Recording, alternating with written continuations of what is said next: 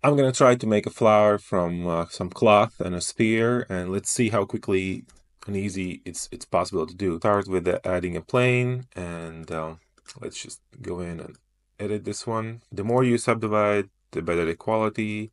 So it all depends on your resources. There's probably much better way to do this, but we'll do the silly way. Cylinder, and change this to at least 80. I don't know. Perfect. And let's apply, and we can now delete the cylinder. We need more of these, at least, I don't know, maybe like 6.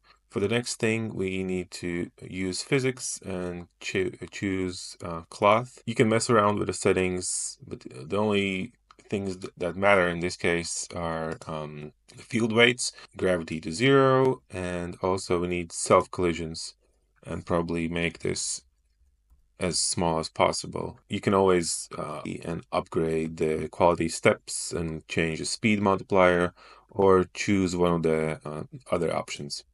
This should be fine for now. Let's rotate this 45 degrees, or I don't know, 40 degrees, whatever. We add a sphere.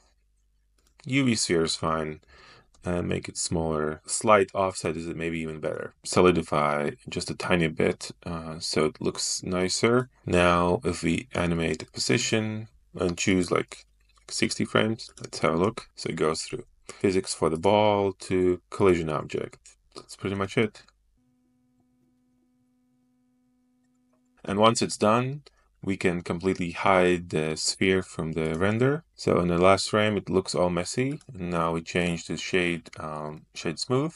Definitely want some subdivision surface. And also here you can experiment with subdivision levels. 2 should be fine. You can go as far as 3. And there you have it. It's a simple way to make a flower from cloth and a sphere.